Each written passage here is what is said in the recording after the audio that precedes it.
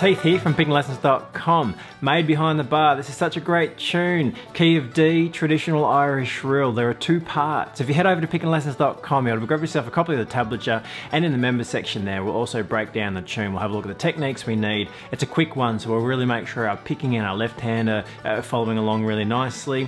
There are some techniques in there we really want to use as well, just to help us play the tune, particularly because it is so quick.